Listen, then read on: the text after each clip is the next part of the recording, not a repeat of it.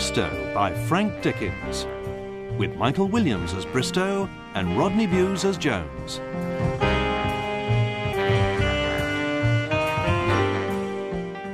Stranger on a Train.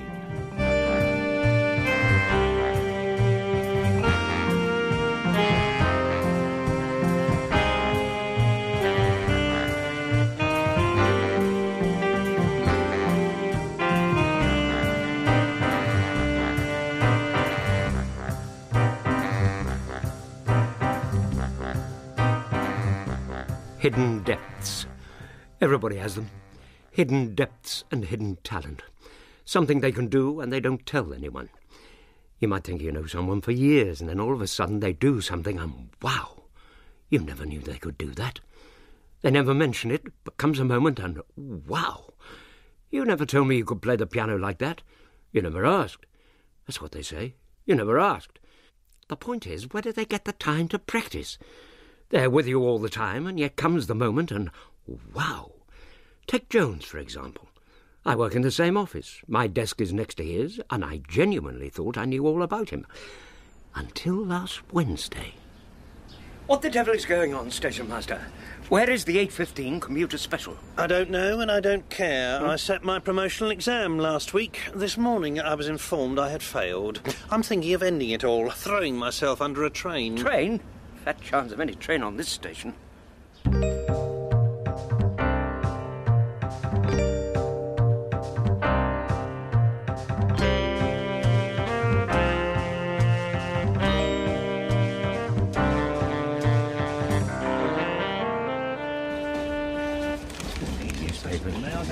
Go along. Sorry.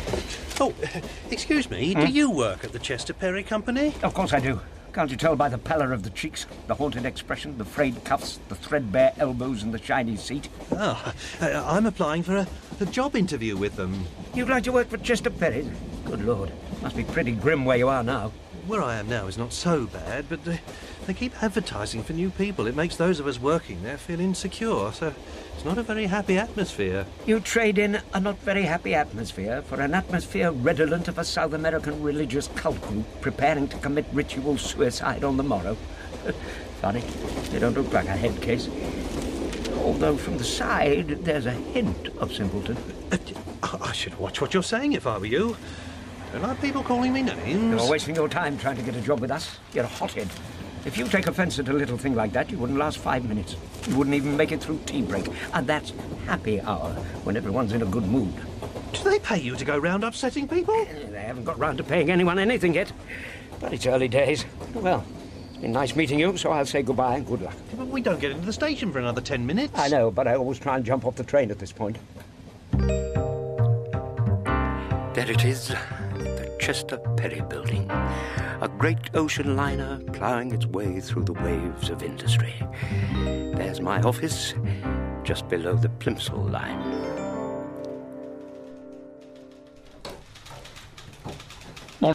Morning, Jones. You're cutting it fine. Oh, I was caught up in a strip search. Thought they'd stop doing that. No, a box of paper clips disappeared yesterday. Where were you at 4:15 yesterday afternoon? Climbing over the back gates. I wanted to get home early. Oh, Bristow, do you ever get the feeling that life is passing us by, that things are beginning to happen in the outside world, and we are no longer a part of it? We're stuck in a time warp, a stuffy office with no future, no hope, no prospects. Do you ever get that feeling? Of course I do. Goes with the job, doesn't it? Well, I've decided to do something about it. Look at the daily things this morning.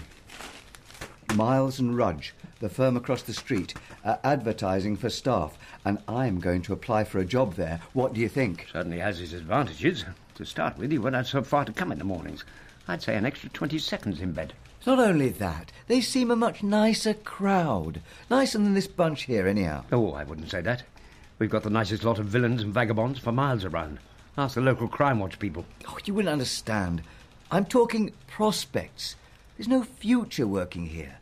I'm going to try and get an interview. Then don't come to work looking smart. Security have got sniffer dogs trained to spot these things. How much do you think I should ask for? Well, there's no point in asking for the same money as you get here. Ask for half as much again. So they laugh you out of the building. At least you are looking ahead. Your prospects here, with me in the way, are practically non-existent. And any goodwill you built up when you first started has long since evaporated. Morning, gentlemen. Why, looky here, Jones, a temporary tea lady. Come in, my dear, and show us your wares. You don't like it, you know what you can do. Mrs. Purdy said I was to take no nonsense from this department. Mrs. Purdy's a fine tea lady. Salt of the earth. Or should I say, sugar of the tea. She never quite got over the great tea trolley disaster, you know. Tea trolley disaster? What's that? Oh, we never discuss it. Out of respect for those who went missing and were never seen again. Of course, that was a long time ago. A lot of water has flowed under the bridge since then. I'll say, judging by the taste of this, most of it via this teapot. I don't have to put up with this. I didn't put up with it at Miles and Rudge last week, and I won't put up with it now. Miles and Rudge. Calm down. Vent your spleen on a rock cake. Are you saying you worked at Miles and Rudge across the street last week? 2 days I worked there, and a harder-working bunch you never saw. Worked hard, played hard. That's the Miles and Rudge crowd. Take note, Jones, hard-working. A word seldom heard in this neck of the woods. Why then, my sugar lump, did you leave? The supervisor over there don't like temps. Oh, that was a good job. No, he was crying over spilt milk. You are here now and stuck with us until Mrs. Purdy returns. And when is that to be? 2 weeks. 2 weeks before we get a decent cup of tea. Ah, death, where is thy sting? So you don't think I'll fit in with hard-working types? Of course you won't. Not the Miles and Rudge lot. Work hard, play hard. They are the idiots that played rugby in the park. Not that crowd of yobbos that spoil everyone's lunchtime kicking that stupid ball around. I don't believe you. I'm going to give them a discreet call. Time I got down to a spot of work. Oh, let's see now. Letter from Holland and Babcock. Dear Mr. Bristow, we refer you to your letter of the 15th, in which you threaten us with court action and imprisonment. This comes as a complete surprise to us, as, to the best of our knowledge, we have never had any dealings with your firm whatsoever. I see. Letter to Messrs. Holland and Babcock. Sorry about that. You must have gone on my mailing list by mistake. Morning, Mr. Bristow. Morning, postboy. What's so funny? You have the look of a man that's always on the run. I say we are trendy today, aren't we? What are you talking about? Your flared trousers. Don't be so idiotic. They're not flared. I was in such a hurry this morning, I put my shoes on first. I hope there's no mail for me today. I'm suffering from concentration fatigue. No mail. Mr. Bristow, when I came into Mr. Fudge's office last night to pick up the post, I saw him give you a dressing down. I've never heard anything like it. Wave after wave of invective delivered at the top of his voice, and you didn't bat an eyelid. You stood there with your eyes lowered and your fists tightly clenched, totally oblivious to anything he might have said. How did you do it? Easy. I got the idea from a man I once saw operating a pneumatic drill. Don't you find it embarrassing to be in the office and see that kind of thing? No, it's terribly exciting. A spectacle of living colour. Fudge's face turning from red to crimson and yours going to white a shade of pale. Postboy, shouldn't you be getting on with your deliveries instead of wasting time talking with my staff? Getting on with my delivery, sir. Miserable git. You are not paid to waste other people's time, Bristow. Get on with your work. OK, let's get down to it. Letter to... good morning, Miss Sunderland. Morning, Mr. Bristow. Here is another chapter of your book. Thank you, Miss Sunderland. It is not generally known in this neck of the woods that Miss Sunman is typing out a novel I am writing. I have a hidden talent for this kind of thing and hope to astonish my friends when the book is published. It is called Living Death in the Buying Department and is an exposé of big business. The trouble with Miss Sunman is that she has a tendency to change sections to suit herself. My section on up-to-date technology reads like a sales catalogue. But apart from that, and a tendency to drop in an occasional torrid love scene, she is doing it for free and on the firm's paper in the firm's time, and the author has to accept this as part of the struggle. You've only done the one chapter, then? I've been frightfully busy. I'm not only doing living death in the buying department for you, I'm doing living death in goods in wood for Mr. Frost, living death in the accounts for Mr. Horton, living death in production control for Mr. Cornelli. Yeah, haven't these people got anything better to do? Yeah, while you're here, take this letter. Thank you. How many copies? What? I said, how many copies do you want? Yeah. What? Mr. Bristow, are you listening to me? No, not really. I'm watching the antics of that mouse over there in the corner. You can come down off the desk. It's gone. Now, what were you saying? Bristow, I've got that Interview. Well done. What's he so excited about? Nothing. How's your spelling? Pretty good. Better than most of them in the typing pool. Congratulations, Jones. So, you've got an Interview. Well done. The only trouble is it's for this afternoon. I need a good excuse to get away for an hour. Easy. We'll lunch in the firm's canteen, and you go down with food poisoning. Oh, we've done that one to death. We've done exhaustion through overwork. We've done bereavement in the family. Toothache, sunstroke, losing our way, housemaid's knee. We need something new. I tell you what, let's go for lunch in the park. We'll work on it. See you later. You're on.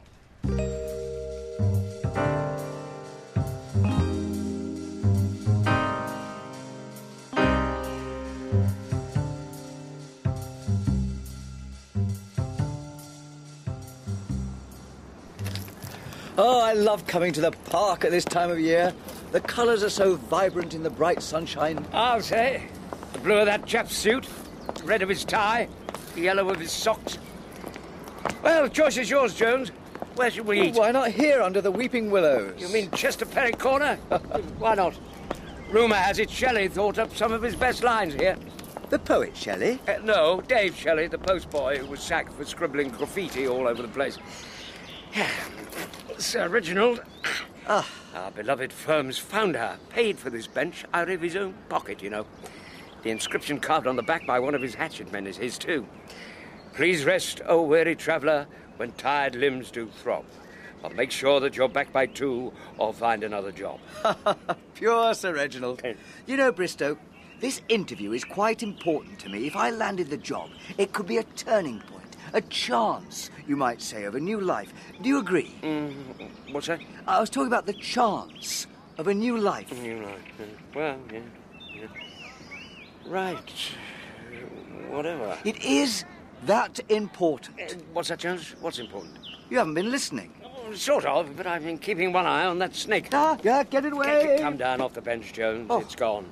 Oh, are you sure? Yes. People are staring. Oh, I hate snakes. Bristow, regarding my interview this afternoon, I've decided to ask for twice what I get here. In my mind, I've already spent the original half as much again, and I'm still short. I'm not so sure about that, Jones. Don't forget other people will be after the job too. And if Miles and Rudge really are hard workers, you might have a job proving yourself worth that kind of money. Don't be daft. Look at that lot over there, behaving like yobbos. Fancy playing rugby in the park at lunchtime, with everyone taking a welcome break from work. Especially that little fat one. Disgusting, I call it. They're letting the name of their firm, my future firm, down by such behaviour. Mind yourself, the ball's heading this way. Jones! Jones, leave it! Watch out! Hey, well taken. Hey, that was pretty good. Obviously, you've played before. I've had my moments. I should give them their ball back. No way. Jones, I should give them their ball back. They don't like you holding on to it.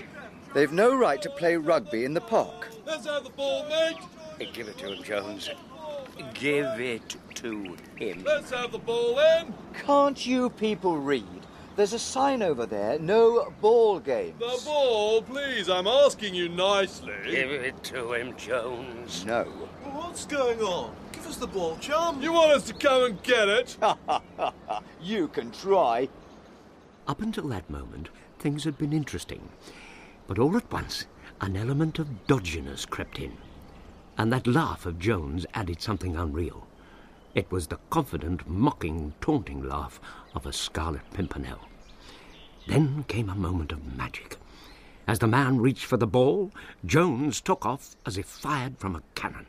I have never in my life before seen such an explosion of sheer power. Nor did his speed slacken, as, clutching the ball, he streaked across the park like a cheetah sighting its lunch, followed at a considerable distance by the host of angry Miles and Rudge men. There was no chance of his being caught, so great was his speed, and he had time to stop and wave the ball derisively before he entered the sanctuary of the Chester Perry building. I was both astonished and bewildered at this turn of events. How could a man with so much speed at his disposal ever be late for work? I was asking myself as I walked slowly back.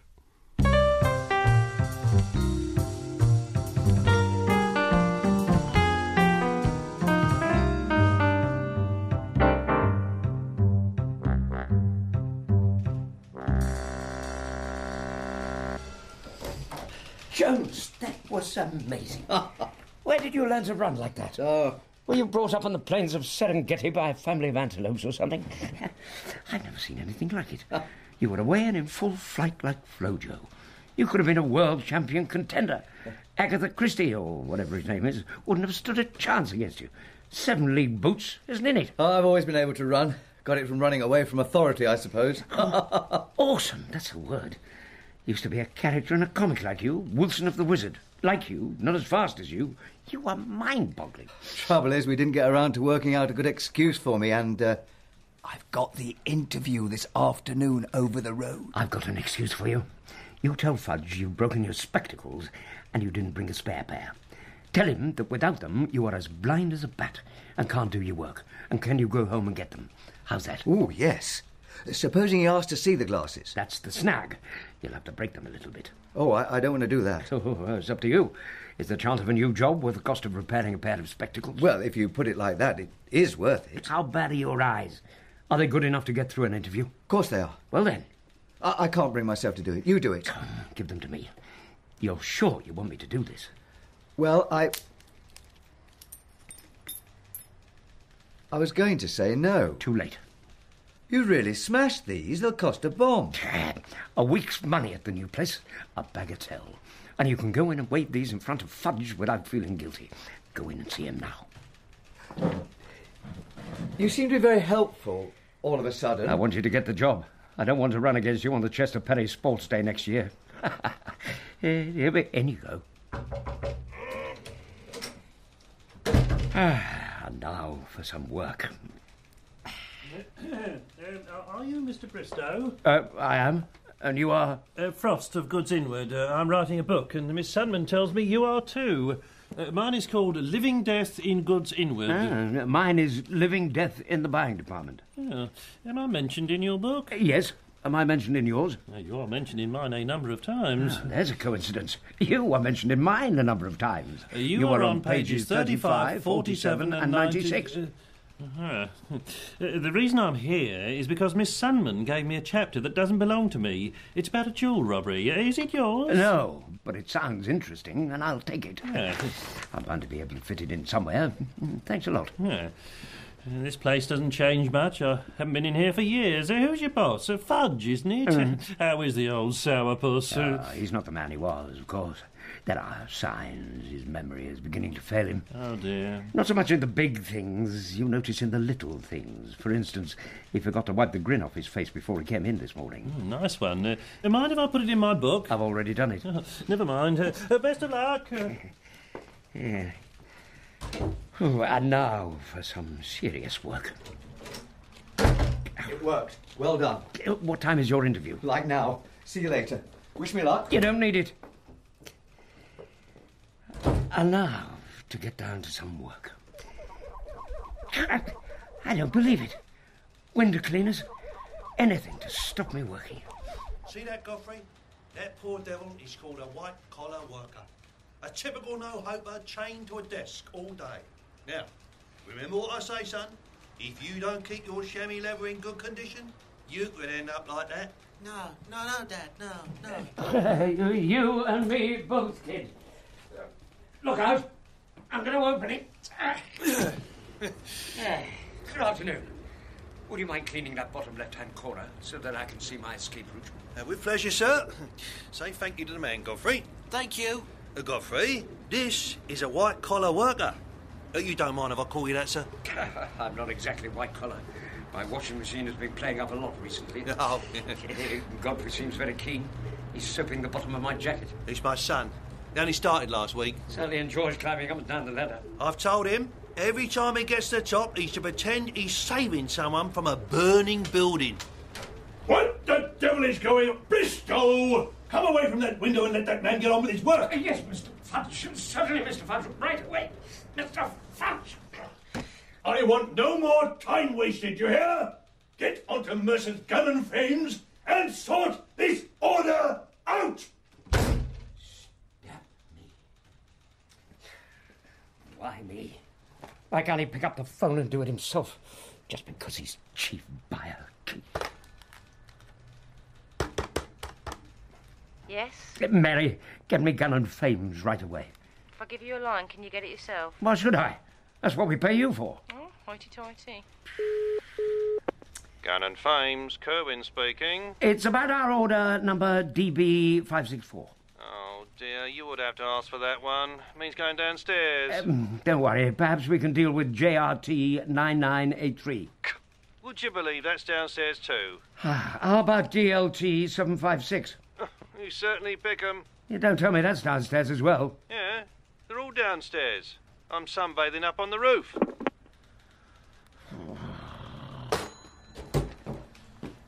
Mr. Bristow, I've reached the end of my tether. Which one? The 9:30 tether, the mid-morning tether, the just-before-lunch tether, the 3:15 tether? No post to go down? What's the time? I'll soon tell you. Watch this. I reach for my hat, thus. Not yet, Bristow. It's only 4:20. Does that answer your question? Thanks.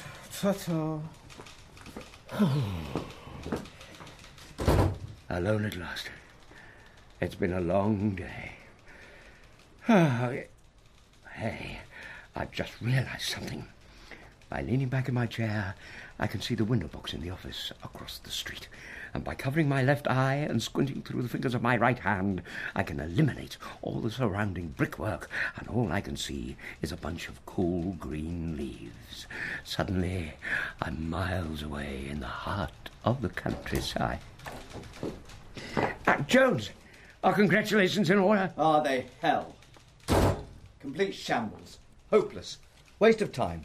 As soon as I walked in the room, I knew I was wasting my time. He just looked at me and I knew. Did you mention your years of experience? I didn't.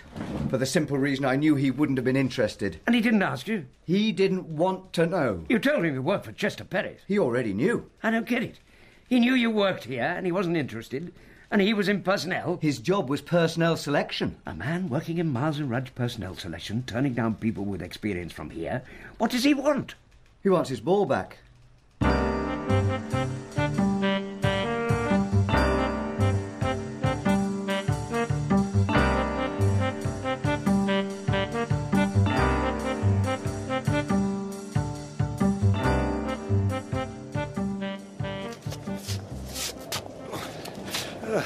Hello there.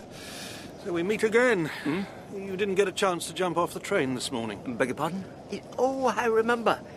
I didn't recognise you with all those bandages on your face. You're the gentleman that works for Miles and Rudge, who was going for an interview at our place. How did it go? It never happened. I never went. I wouldn't work for a firm like Chester Perry's if they were the last firm on earth. They're all morons. I take my lunch in the park every day. I like to have a bit of peace and quiet over lunchtime. Of late, this peace and calm has been interrupted by a gang of yobbos who've taken to playing rugby of all games on the open stretch of grass near the willow trees, in spite of the notices forbidding the playing of ball games. I would have reported them had I been able to ascertain the firm they worked for. But today, I was approaching my regular bench when I saw one of them carrying a ball, running towards me so quickly I had to do a sidestep. A hidden talent I possess, to avoid being brought down. To my astonishment, he ran across to the Chester Perry building and disappeared inside. Oh, that was all I saw before those running after him knocked me to the ground and I sustained the injuries which you now perceive. They ought to be locked up. Animals like that. There's a law against that kind of thing. Tomorrow my report will go in. laws, laws, etc. I say, are you all right? Not really. I'm watching that spider that's dangling on a web just over your shoulder. Spider?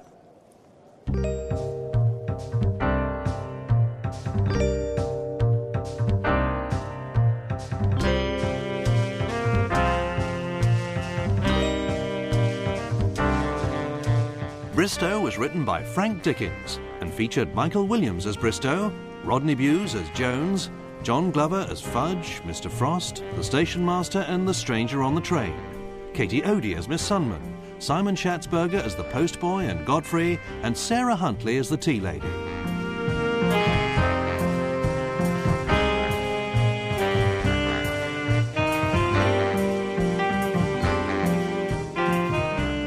The music was composed and performed by John Whitehall.